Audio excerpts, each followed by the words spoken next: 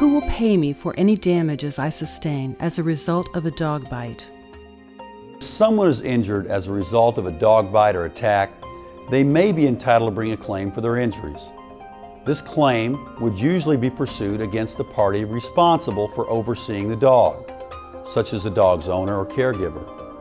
While an accident victim would bring the claim against the dog owner or caregiver, usually the payment for those injuries is made by the dog owner's homeowner's insurance carrier.